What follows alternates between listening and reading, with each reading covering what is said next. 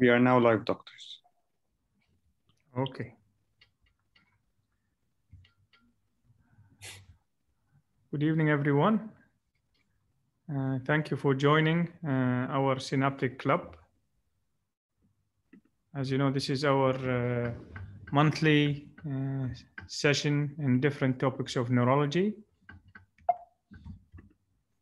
So this is actually the 13th session of a Synaptic Club, which is an educational webinar trying to outline the updates in different topics of neurology. Today's session will be about OCT as a diagnostic tool in neurology. All the sessions of Synaptic Clubs are endorsed by KNS and KIMS, and all the sessions are CME accredited. As you know, we will send you the attendance CME certificates a few days after the session. If you have any issues, you can always email us at info@synapticclub.com. Today's session, as we indicated, it's optical coherence tomography application in MS and neuro-ophthalmologic disorder. Our session is sponsored by Roche.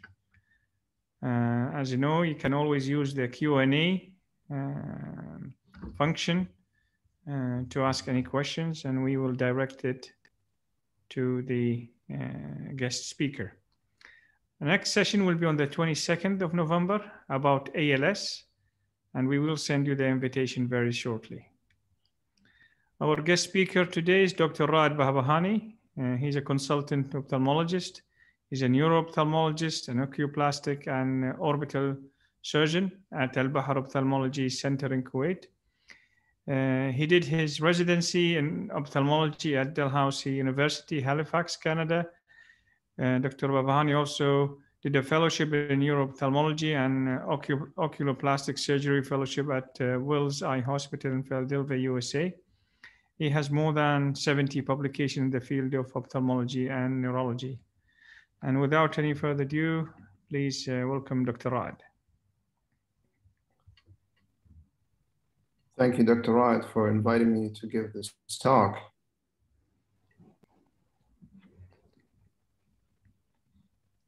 All right, can you all see my slides? Yes, we can.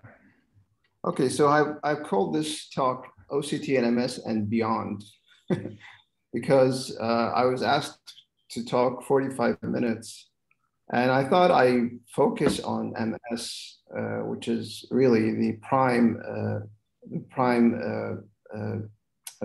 It's what you really want from this talk, and I'm going to discuss a few other things which may be of relevance and importance for you as neurologists.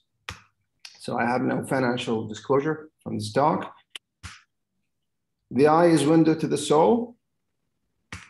Wrong. The eye is window to the brain. So it wasn't actually long ago when a neuro-ophthalmologist, Dr. Hoyt, he's one of the most important neuro-ophthalmologists of the last century, that he's noticed slit-like defects in the retinal nerve fibrilla when he used an ophthalmoscope to look at the fundi of patients with multiple sclerosis. Those patients were visually asymptomatic. They did not have optic neuritis. They were mostly patients who had other neurological events, namely spinal cord and brainstem. And what he noticed is these defects that you can see in the arrow. So what is OCT? OCT is basically ultrasound of the eye, but we use light instead of the eye. And what it does, it gives you reproducible cross-sectional images of the retina with very high resolution. And if you think about the resolution of OCT, you think about the commercially available devices right now, spectral domain OCT, the resolution, the actual resolution is about 10 to 15 microns. A 3 Tesla MRI resolution is 1 millimeter. So even a commercial OCT device is about 100 times higher in resolution than a 3 Tesla MRI. What this does and what this gives you as a neurologist is a unique opportunity to look at the eye and to look at the axons. And as you know, the retina has axons that there are no oligodendrocyte in the retina, so there's no myelin. So there's the only real place in the CNS really where you can actually look directly at axons. And what it does, it gives you a quantitative assessment of the retinal nerve fiber layer, the ganglion cell layer, and the internuclear layer, which we all talked about recently. And this is just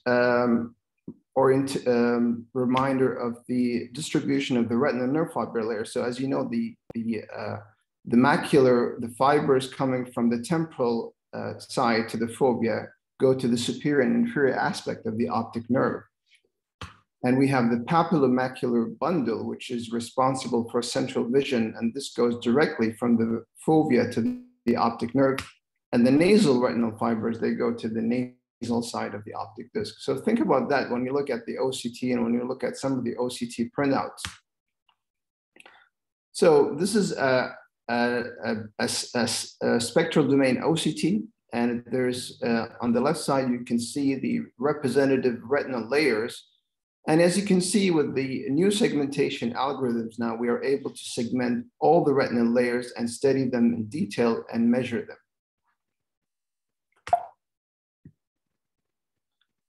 However, for you as neurologists, I think you're mostly interested in the optic nerve. And for MS, most of the changes that occur in the retina occurs in the inner retinal layers. So these will be the nerve fiber layer, the ganglion cell layer, and the inner plexiform layer, and the internuclear layer. And you can see those on the OCT. So this is the nerve fiber layer. The ganglion cell layer and the inner plexiform layer has about the same amount of reflectivity. And by reflectivity, I mean the same degree of shadow. So they often measured in combination, and we have the internuclear layer right there. And if you think for you as neurologists, what do you want from an MRI? You want to assess two things. You want to see change. You're looking for changes, and that is new lesions in MS, so new T2 lesion, new gadolinium enhancing lesion. And you can see that in the OCT by changes in the internuclear layer. And you're also assessing neurodegeneration, and you can assess transsynaptic degeneration by looking at the ganglion cell layer and the inner plexiform layer. And this is a typical printout of an OCT report for two devices. And these are one of the most widely available commercial devices. So the Spectralis OCT and the Cirrus OCT. And you can see here on the left side, you can see that there's the scan around the retinal fiber layer. So a circular scan will give you a topographic map-like assessment of the thickness of the retinal nerve fiber layer. So this is given in quadrants. So it's nasal, temporal, superior, and inferior. And you can see that also there here on the right side as well. And the nice addition OCT in recent year has been the ability to look at the ganglion cell layer. So here we're looking at the ganglion cells themselves, which forms the origin of the axons of the optic nerve. And when we do that, we segment the macula, the fovea, because the macula is rich in ganglion cell. And you can see here on the upper diagram, you can see the areas in red. So the red it means basically increasing density for ganglion cell. And here you can see that it's kind of, there's no red, so there's loss of ganglion cell right here. And on the Cirrus device, you can see here the green normal ganglion cell layer. Lower down here, there's loss of ganglion cell layer. So you might think, how can OCT be useful in MS? Well, there are different reasons why you want to use OCT as a tool in multiple sclerosis. And these are some of them.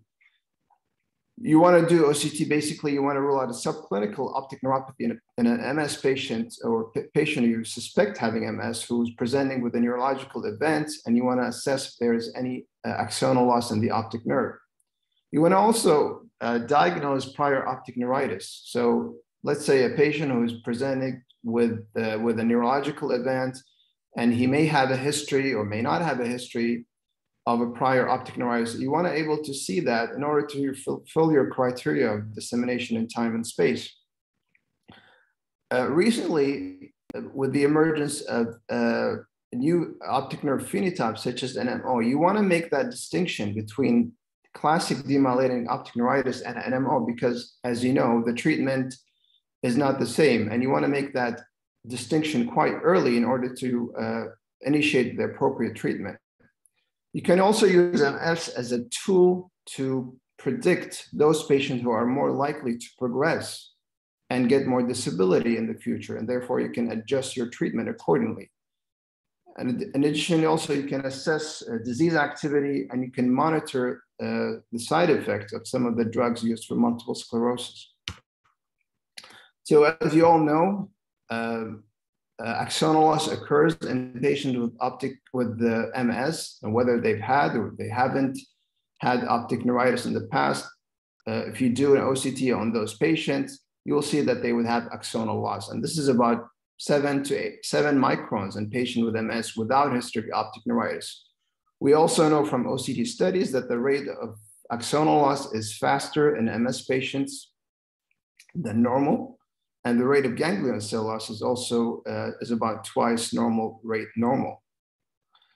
And even if you look at patient of, let's say, CIS patient who had not had optic neuritis in the past, you will see that they have lower thickness ganglion cell layer in those patients. So this is a typical OCT for a patient with acute optic neuritis. And you can see here on the left side, there's some swelling of the optic nerve, and you can see thickening. So the thickness of the nerve fiber layer is above normal, so there's thickening. And at this stage, it's not really helpful because all what you see is thickening and swelling of the optic nerve. And what happens over time is that you lose some of the axons, so you lose some of the thickness of the retinal nerve fiber layer, and this occurs in about 20 microns in MS patients. And there's always predilection for the temporal retinal nerve fiber, so the temporal the maculopapular bundle. And this is from a paper that by Fiona Costello. They looked at patients with optic neuritis, and they looked at both the ganglion cell loss and the retinal nerve fiber layer loss. And you can see that most of the loss occurs at about 3 months. So 90% of the axonal loss and the ganglion cell loss in optic neuritis occurs up to the point of 3 months. And after that, there isn't much change. There's very small change indeed. This is an OCT from a patient a few months after an optic neuritis. And you can see here the temporal aspect of the disc. There is temporal thinning, and there is loss of the axon, the papillomacular bundle. And this occurs also on the other side. So if you look here on the other side, there's also thinning of the maculopapular bundle. And you can see that this with the new Spectralis program, you can measure actually the maculopapular bundle. So you can see it's reduced on both. What about ganglion cell in acute optic neuritis? So because there is edema of the axons initially, we said the retinal fiber layer is not really helpful to look or to predict the course of this or the final visual outcome of this patient. So the ganglion cell layer has been a nice addition because it's not affected by edema of the retinal nerve fiber layer. So you can assess neurodegeneration quite early in patients with optic neuritis. You can see here on the left side, the areas in red. This is areas of ganglion cell loss.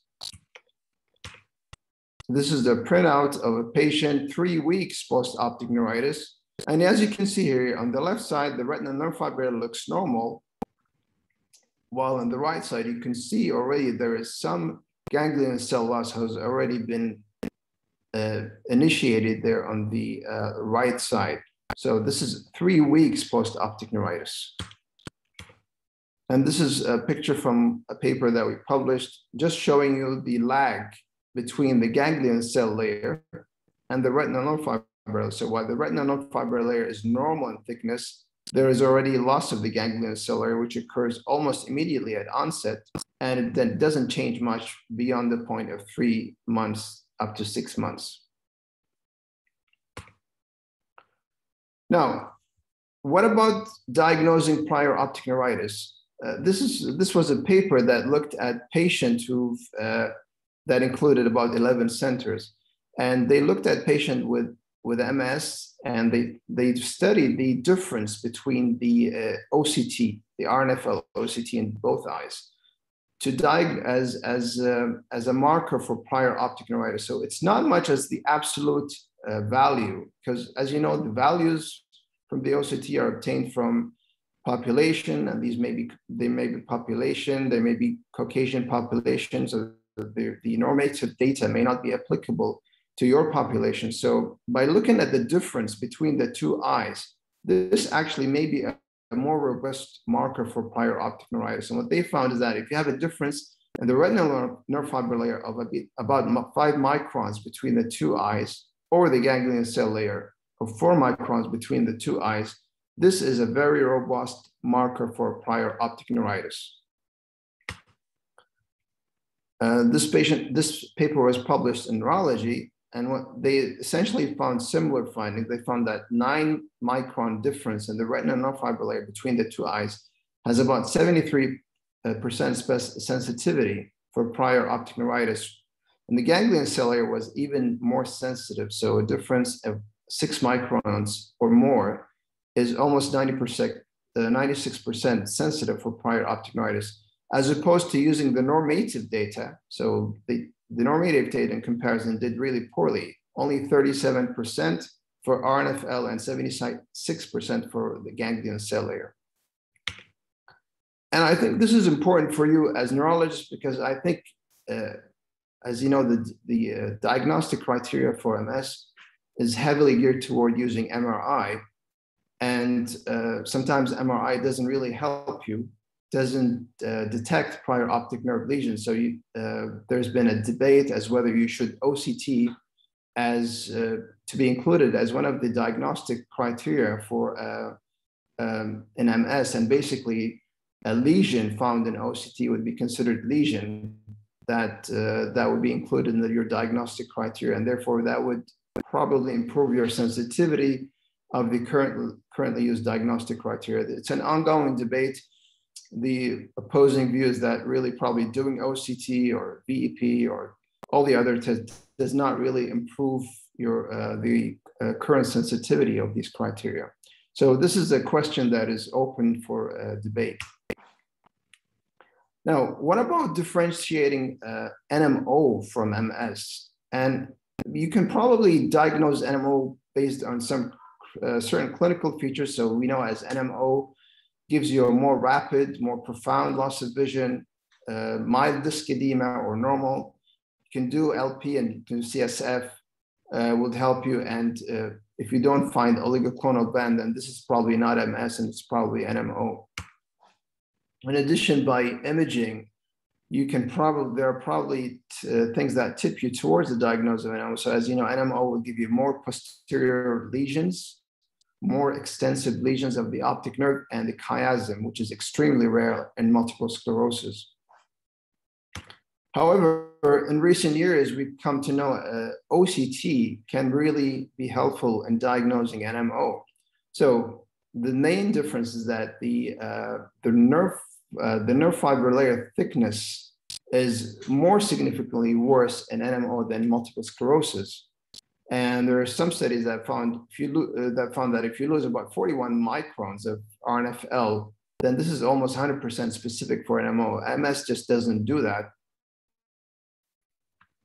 In addition, the nerve fiber layer loss tends to be more diffuse in NMO, while in MS, as we said, it's more temporal, right? It's a papillomacular bundle. And even when they looked at the difference between the two eyes, they found that there's more difference in NMO. So the RNFL difference between the two eyes was 30 compared to about 9 in patients with MS. And this is a diagram from a paper, and on the left side, you will see multiple sclerosis optic neuritis and NMO optic neuritis. And like we said, the MS optic neuritis will be more temporal, while NMO is more diffuse, and there is even more loss of ganglion cell layer in NMO than in multiple sclerosis.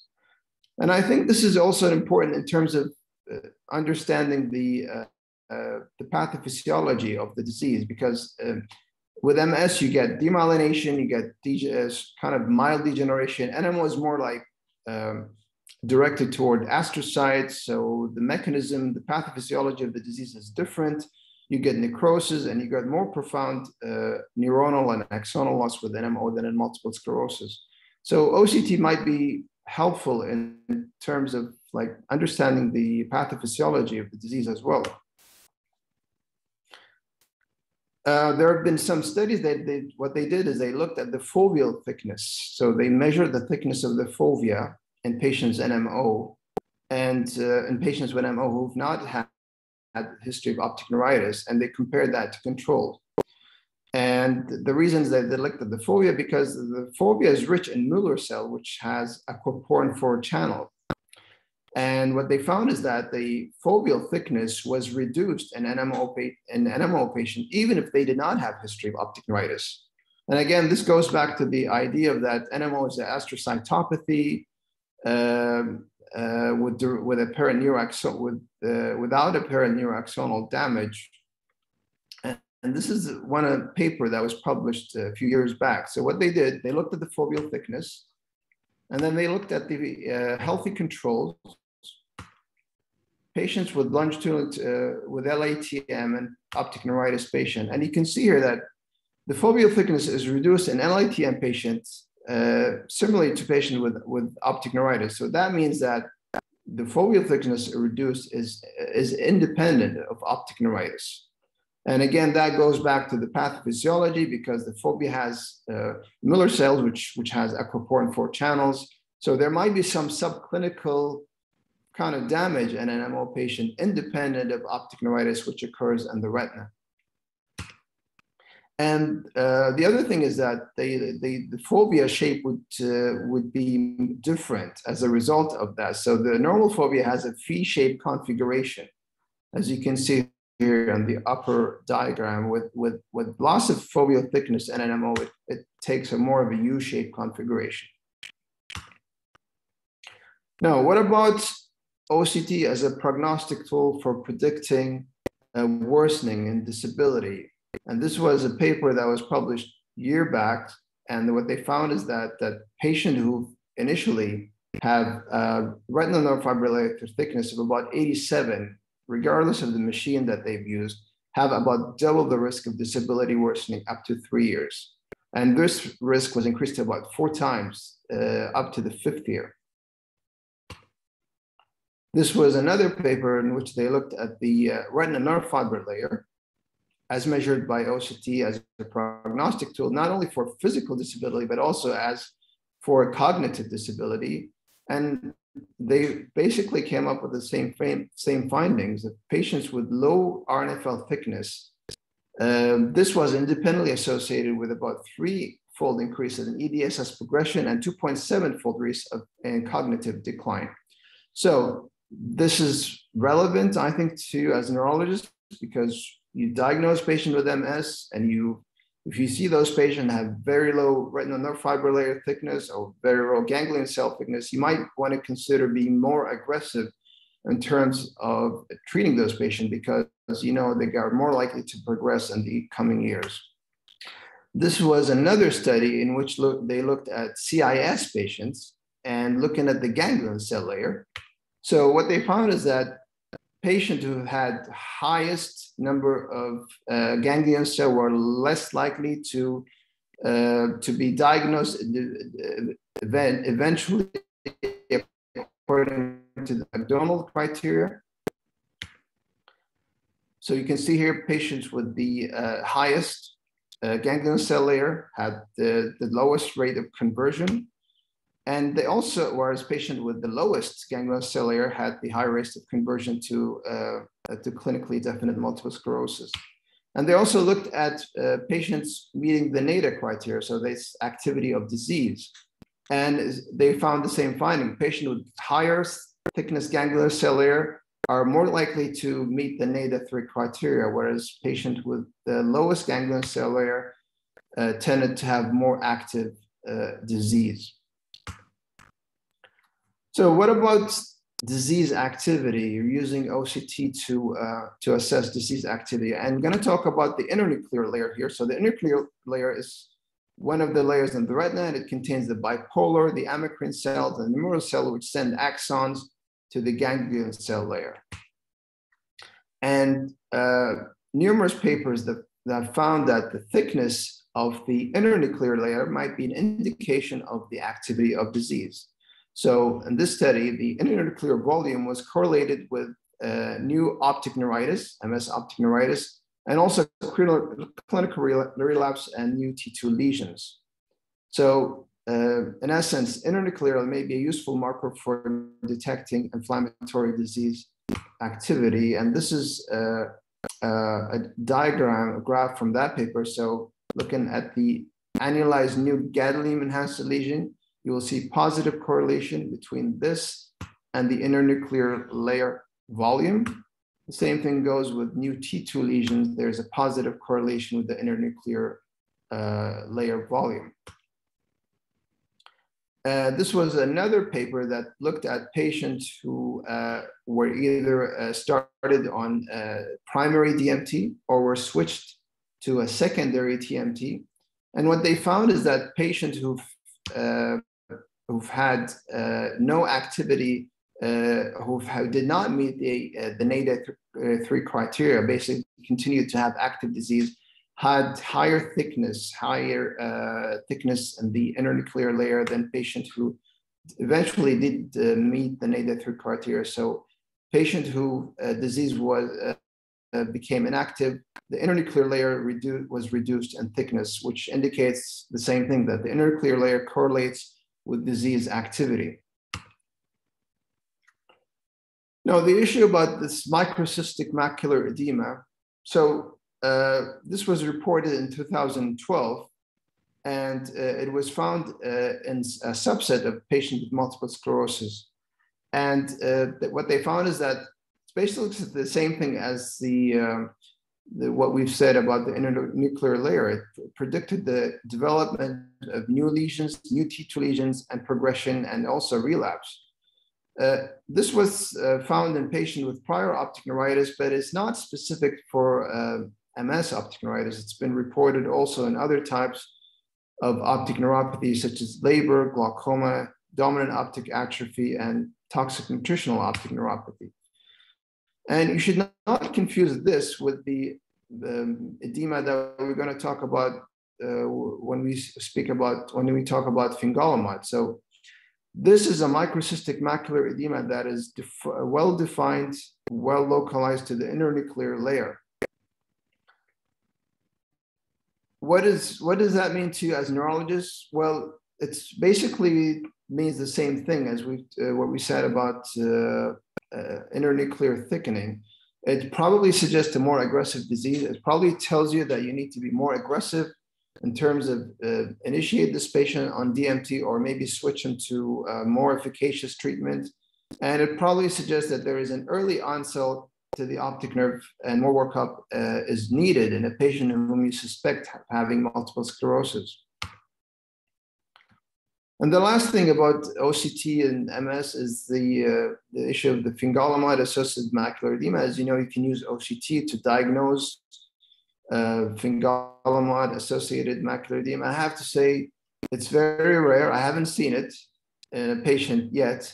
The mechanism is thought to be, as you know, fingolimod is sphingosine-1 inhibitor. So this inhibition is thought to somehow increase the vascular permeability and break down the blood-retinal barrier, and you get edema. So the edema here is not localized to the internuclear. It's basically traverses the whole retina. This is a dose-dependent side effect. It resolves when you stop the treatment. Baseline and follow-up examination is recommended. And basically, I've noticed that neurologists do yearly OCT for patients who are fingolimod. I don't think this is necessary as long as the patient is aware of his vision.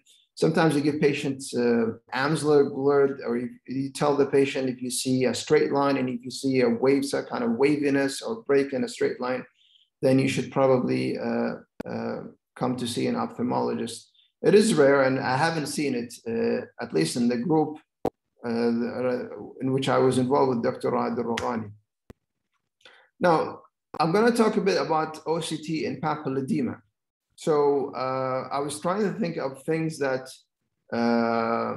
neurologists would find some diagnostic difficulty, and papilledema is probably one of them. And you can use OCT and papilledema. You can use it essentially to follow up patients with IIH, but the RNFL by itself is not really good for differentiating papilledema from pseudopapilledema. And the reasons for that could be, for pseudopapilledema, could be myelinated nerve fiber layer, could be drusen, could be anomalous disc. The simple reason being that even anomalous disc or pseudopapilledema can give you thickening in the retinal nerve fiber layer. And the improvement of the retinal nerve fiber layer thickness does not necessarily mean that there's improvement in vision. It could be just optic atrophy starting and axonal loss. And this is just a graph to basically illustrate what I was saying. So this is a patient with a crowded disc, and this is a patient with a tilted disc, and this is a patient with drusen, right? And they all can have thickening, some thickening of the retinal nerve fiber layer, as you can see here in the white, right? So this does not really help you in differentiating those conditions from early papilledema. When it's quite obvious papilledema, as here, stage 4 papilledema, you don't need an OCT to diagnose that. So this is an OCT in a patient with IIH, and you can see there's thickening of the retinal nerve fiber layer in both sides, and you can look at the thickness here, the average thickness, right?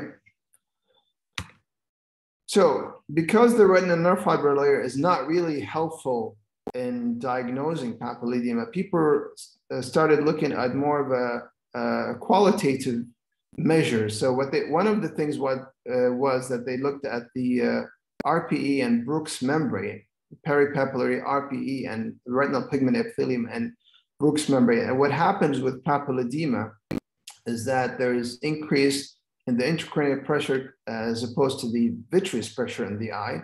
So what happens is that this RPE and Brooks membrane undergoes a kind of angulation towards the vitreous, a positive angulation. And people looked at that in OCT, and they found that this is what happens with papilledema. You get this positive angulation of the RPE and Brooks membrane towards the vitreous, and as the intracranial pressure normalizes, it goes back to normal, to the negative kind of angulation configuration initially. So this might be actually more helpful in diagnosing early papilledema than using the retinal nerve fiber layer thickness. And one of the useful things in papilledema, because the retinal nerve fiber layer is thick initially, you can look at the ganglion cell layer and you can detect early ganglion cell loss. So in a patient with IIH who has already a significant ganglion cell loss, you might want to be more aggressive in treating this patient, right? And you can see here the red areas represent areas of ganglion cell loss. You can see here that the thickness of the retinal fiber is actually still high, but there's already loss of the retinal ganglion cell. And you can see that even in the sector map here. Optic nerve hood drusen. So this is one thing that is often confused with papilledema, and many patients would have unnecessary lumbar punctures because of that. So optic nerve hood drusen are more common, occurs in about 2% of the population, and if they're superficial, you can see them, but if they're buried under the under the disc. It's difficult sometimes to diagnose them from papilledema. And although you can use some tools such as B-scan, ultrasound, which can detect only calcified drusen, fluorescein angiography sometimes can help, CT scan, and of course you can do lumbar puncture to measure the intracranial pressure. But OCT, in recent years, the Optic Disc Drusen Studies Consortium have developed certain criteria and recommendation for diagnosis optic disc drusen. So you can actually, using enhanced depth imaging OCT, which is an OCT that just has lower penetration. So it can go down up to the choroid. And you can see here that drusen are hyperreflective. So by hyperreflective, we mean black, right? So they throw a black shadow. And they have a hyperreflective margin. You can see that here. So this is this is one optic drusen, and it'd be impossible to see that using ophthalmoscopy, right? Because it's buried. Now, one thing that can imitate the disc drusen is the blood vessel. However, you can tell them apart by the kind of figure of 8 configuration. You can see that it has a figure of 8 configuration. So this is a blood vessel. And sometimes this can be confused as drusen, but you should be able to make that distinction. Now, what's the issue with the other thing is that when they were doing OCT and they found these ovoid mass-like structures, foams, these are not drusen. These are, you can see them here. These are not specific for drusen. They just indicate axoplasmic stasis, so that you can see them in any condition where you have disc edema, such as papilledema, for example. And although some people have suggested that they might be a precursor or a variant of drusen. What about OCT in compressive optic neuropathy? So this is one area where OCT may be useful if the patient has a compressive optic neuropathy. And let's say that this patient wants to undergo surgery by a neurosurgeon, and you want to predict the visual outcome of the preoperative retinal nerve fiber layer or thickness, or the ganglion cell layer is intact. This is associated with a better visual outcome. The other thing about OCT and compressive optic neuropathy is that it can actually localizes where the problem is. So you can see binasal thinning, for example, in chiasmal lesions, and you can see even homonymous type of thinning in retrochiasmal lesions. So this is a patient with a typical chiasmal syndrome by temporal hemianopsia, and you can see the corresponding binasal, almost binasal here. It crosses the midline here on the right side, loss of the ganglion cell layer. So here OCT is localizing. And this is from a paper. This is a patient with pituitary adenoma, and you can see here that the visual field is normal.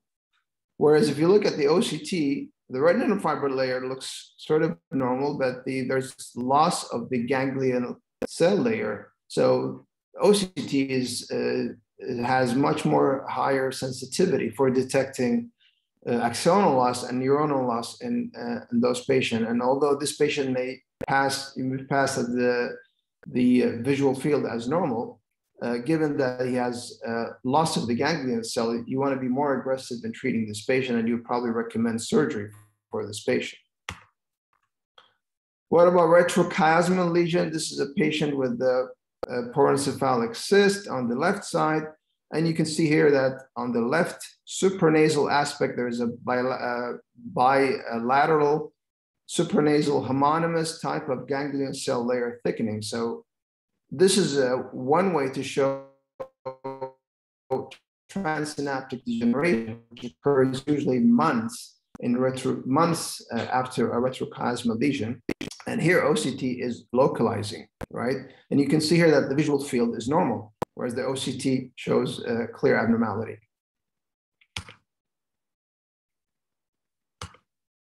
This is a patient with a stroke to the left side, left occipital.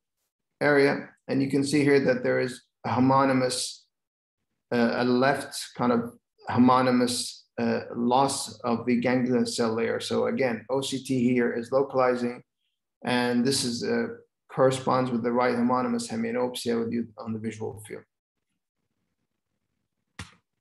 So I think I'm in time, right? So what I tried to do is give you a kind of an overview of how OCT can be helpful for you, particularly in multiple sclerosis, in terms of making decisions about treatment, in terms of diagnosing prior optic neuritis, in terms of modifying your treatment.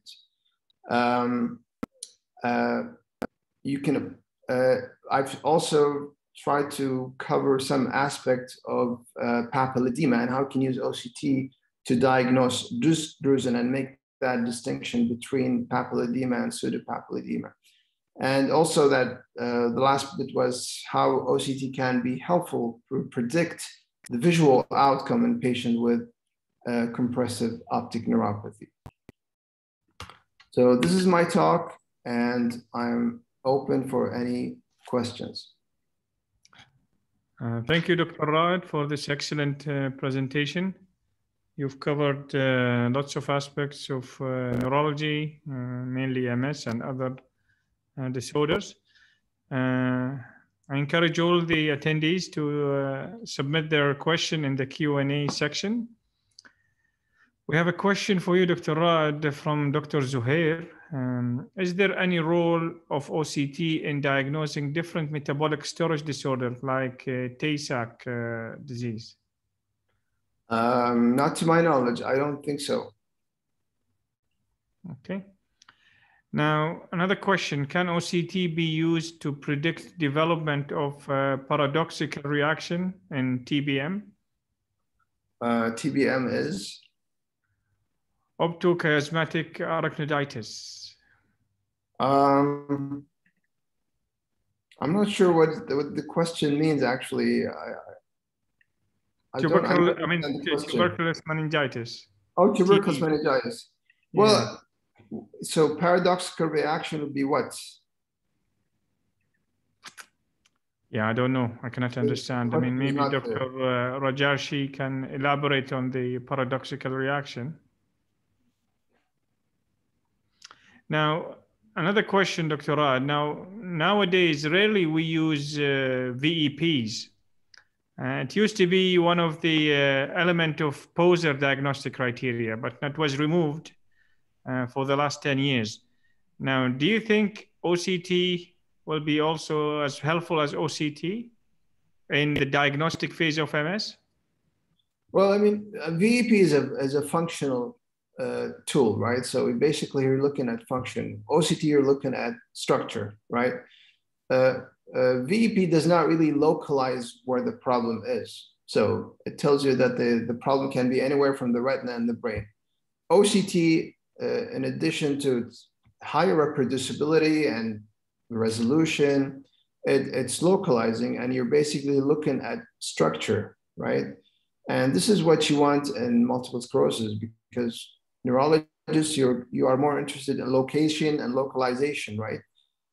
And this is what I was alluding to initially. It's the ongoing debate about whether OCT should probably be added, should OCT evidence of prior optic neuritis should be added to the current diagnostic criteria for multiple sclerosis. The current diagnostic criteria are heavily geared towards imaging, and MRI is not really very sensitive sometimes in detecting prior optic nerve lesion.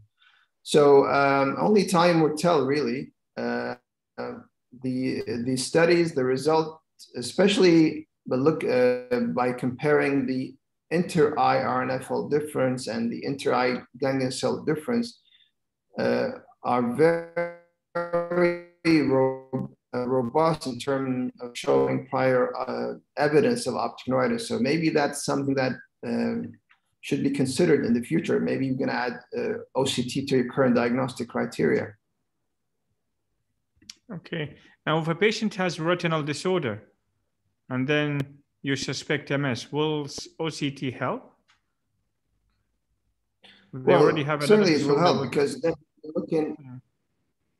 Yeah. So is the question, is it for diagnostic, or so I understand what I was, you mean diagnostic purposes, right?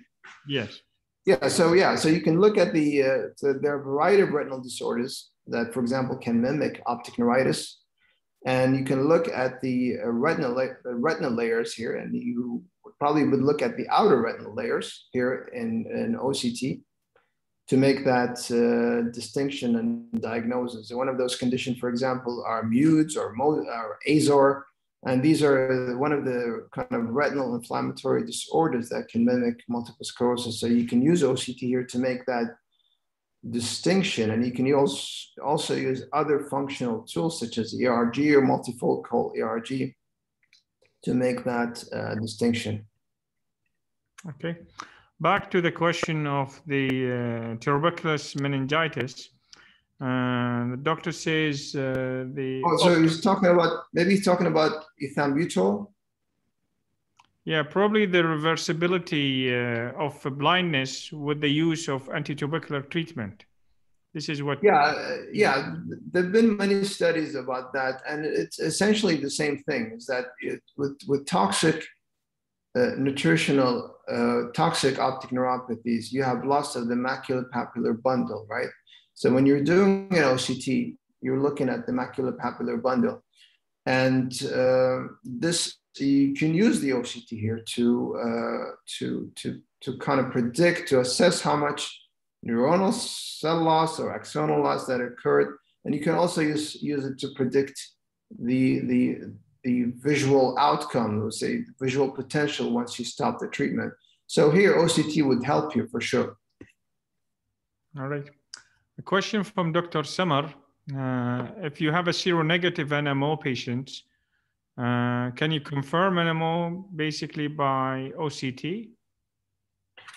Well, I mean, you cannot confirm it. You can have features in the OCT and clinical features that would probably make that diagnosis.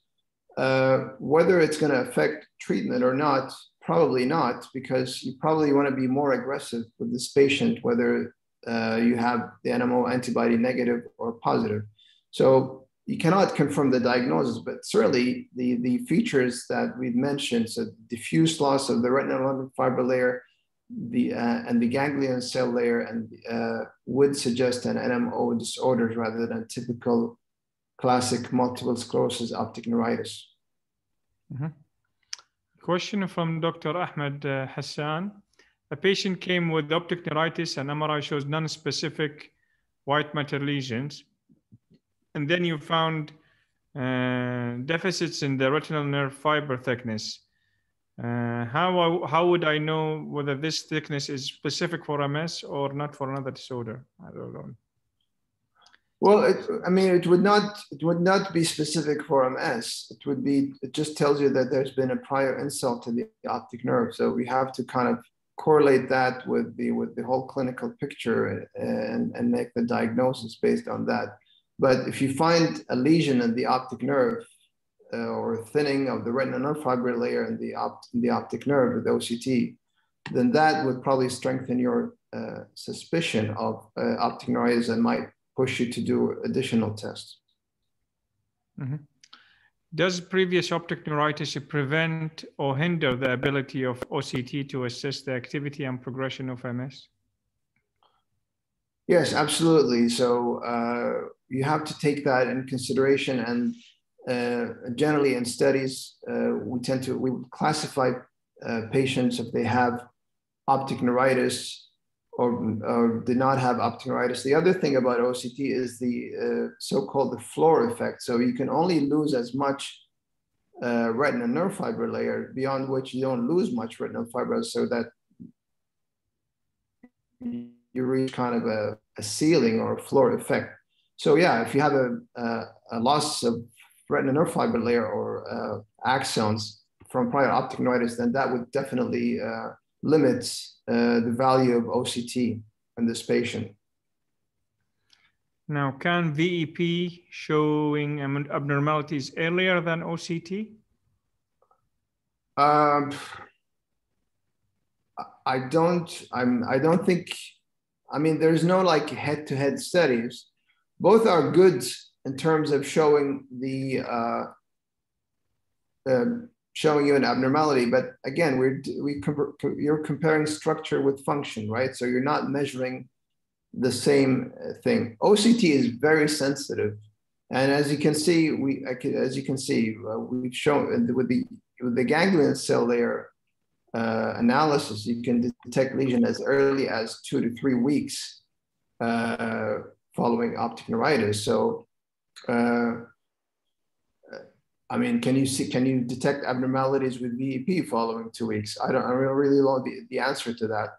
But OCT is quite sensitive, especially if you're ganglion cell layer. It's quite sensitive to optic neuritis.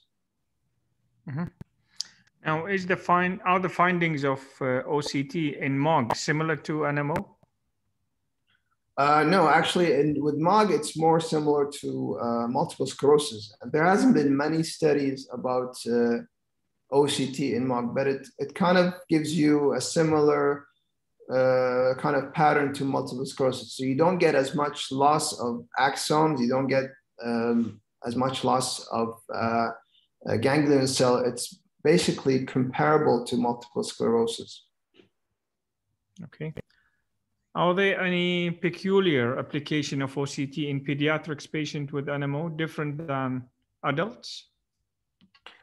Well, I mean, the problem with the pediatric is that, I mean, there is no normative data for many of the pediatric population.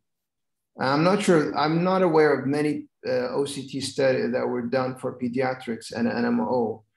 And I'm not really sure. I'm not sure. I have to look up I have to look and see if there's been studies that were done specifically on pediatric patient with NMO. Now you can use OCT, for example, in other disorders in pediatrics. Patients who, for example, have optic pathway gliomas with neurofibromatosis, and you can use OCT to kind of assess their optic nerves and follow them up. I'm not aware of studies that were done using OCT in pediatrics.